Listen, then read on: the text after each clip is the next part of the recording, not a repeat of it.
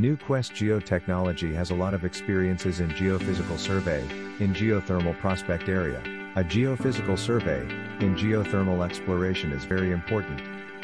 Since the geothermal system's existence indicated, by surface manifestations could be confirmed, by imaging the subsurface condition through several geophysical parameters, such as resistivity, density, magnetic susceptibility, and microearthquake event.